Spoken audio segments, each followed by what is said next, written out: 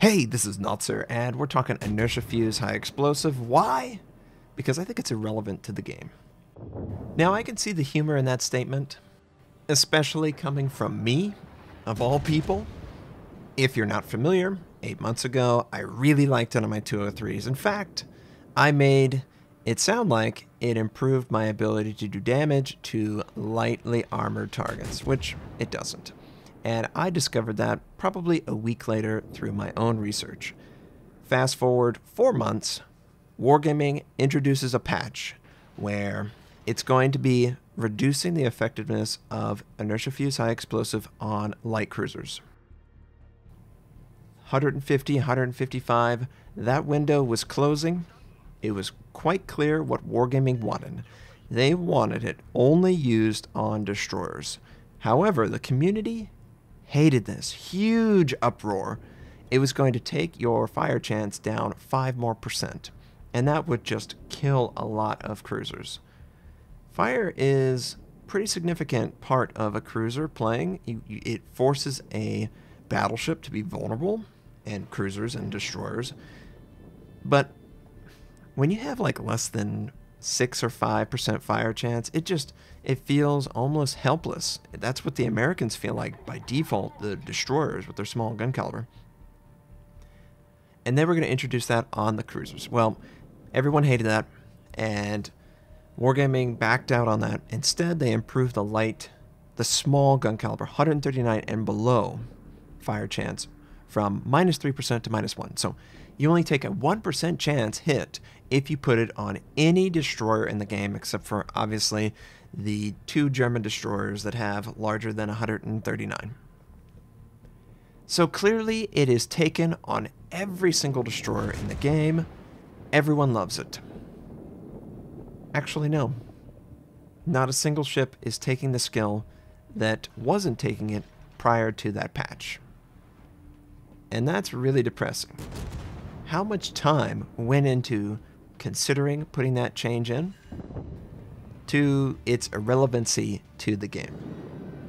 This is the same patch where the smoke stealth firing was removed, and now it blooms up based on the gun caliber. And we absolutely noticed that improvement to the game. But the inertia fuse patch, irrelevant. Pretty much just like the skill. It's only taken on ships that feel awkward without it. Akizuki, Hidekase with the smaller gun caliber, which is basically the Akizuki guns. The Atlanta and the Flint take it. And all of these ships require a very extensive commander to be equivalent to their competition. That's a bad sign. That means either the ship itself has deficiencies that really shouldn't be quite as bad, or the skill itself is just covering up something that is wrong with the design. And I think something is wrong with the design when you need inertia fuse high explosive. It just feels bad. If you don't have a commander with inertia fuse high explosive on the Akizuki, you're probably going, who the hell likes this ship? The IFHE is shattering on everything because the gun caliber is so insignificant. Even the smallest armor on a destroyer is causing the IFHE to shatter. So you need inertia fuse so it doesn't feel completely ridiculous. And that's part of the point here. It's a skill that is borderline necessary just to make some ships function. Let's make those ships function without the skill, first of all. It also requires a fair bit of math, because you want to know exactly what is providing you. And none of this is actually communicated in-game. If you didn't know it, you would have no idea what your gun caliber can do damage to with IFHE and what it can't. And where do you get this number? Wikipedia, you get it through the subreddit, the forums. IFHE, you take the gun caliber and you divide it by 6. But oh yeah, there are certain ships and ship lines where you divide it by 4. And this is only announced when the announcement for the line or the ship, and it's not really placed anywhere. Maybe the Wikipedia editors are trying to do their due diligence by placing that information. But how many people go to the Wikipedia? This information should be in-game wargaming. Every single commander skill I take, I should see a response in the UI that it's helping me or hurting me or whatever.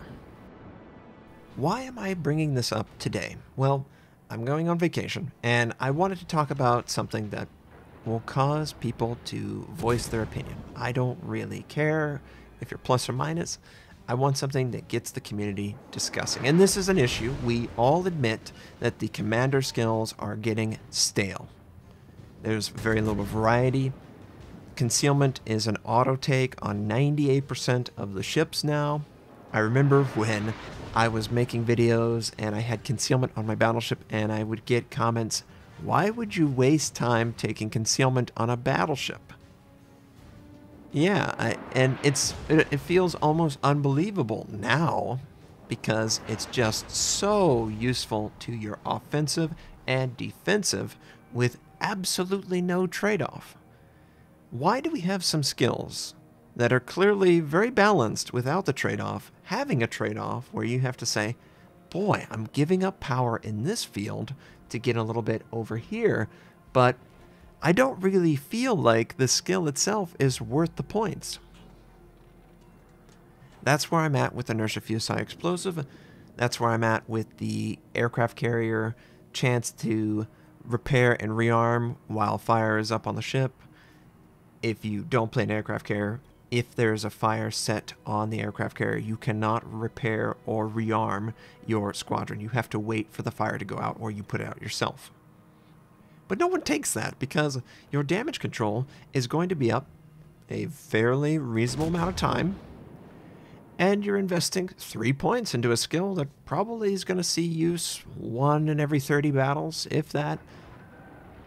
That's just too much to invest in something so insignificant. And then we had something like situation awareness, where it became so required that everyone took it.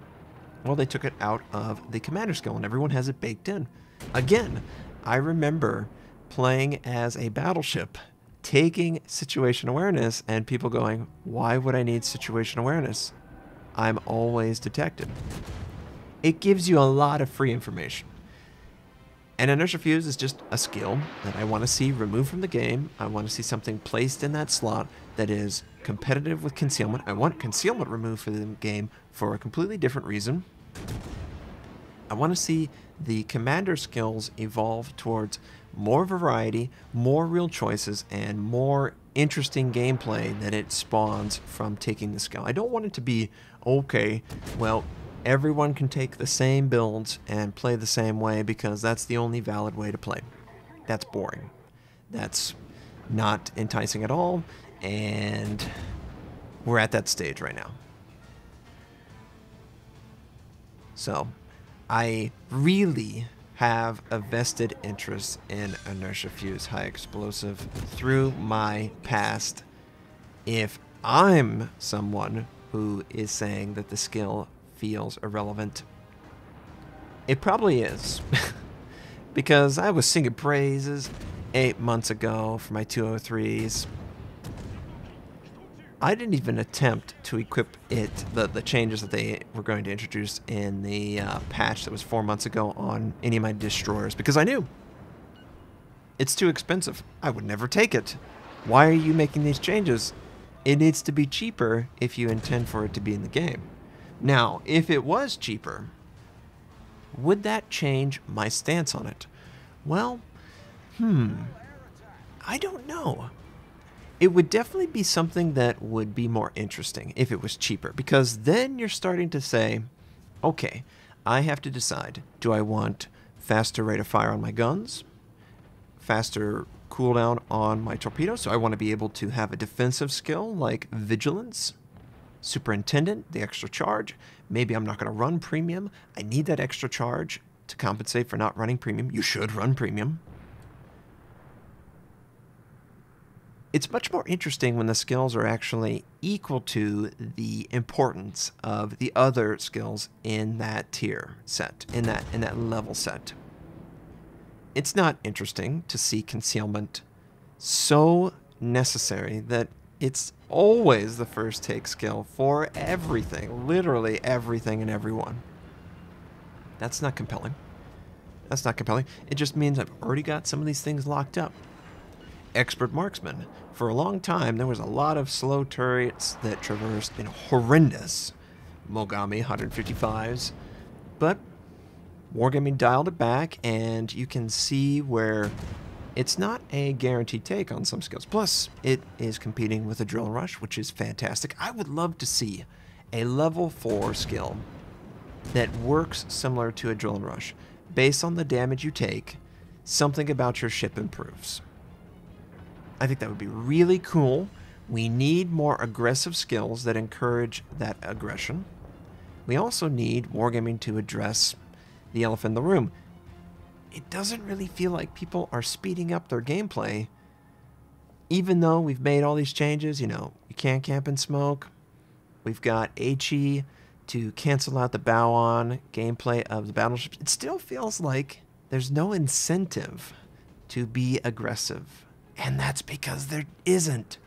Why would I risk my ship and not benefit from the capture? We need to extend that capture out further, so everyone who contributed to taking that capture point will actually get points for taking the point. And I recognize that I said point about 17 times there, but you get my intention. I don't want to say get the point. I just want to see the game evolve in a good direction. And inertial fuse high explosive is contributing to nothing. Concealment, honestly, is contributing to nothing. If everyone has it, it's not unique. Take it out of the commander skill tree. I really want to see a commander skill revisit soon, Wargaming, very soon, like the next 3 to 5 patches. I would push this forward quickly, just because, yes, the aircraft carrier is absolutely a huge issue, but so is the commander skills. The commander skills are just not interesting. They're too similar. Most ships and ship types, they're all taking the exact same things. No matter how large or how small their gun caliber, they're all taking the exact same thing, and that's not a good sign. So, I hope this was interesting. I realize exactly what I'm stepping my foot into. I enjoy talking about the game, though. I love the idea of design for games. It's intriguing to me. Some of you interpret it as, you hate the game. Why do you hate the game? Quit the game. I would talk about anything in depth. I love Star Wars, but I hate Force Awakens because I want it to live up to what it can be. I don't talk about random movie that I have no interest in because I couldn't care less. But because I'm talking about something, I am invested in it. This is out of love. I love finding new things, discovering, enjoying the game, the growth of the game. And I want it to continue. I want us to grow as a community. I want it to be more compelling. We can do that by getting rid of awkward skills that don't contribute to the game. And honestly, they do the opposite. They make this game less fun for people who are veterans and new players because it's just uninteresting or it's difficult to understand. I hope you have a wonderful day, and I'll catch you next time.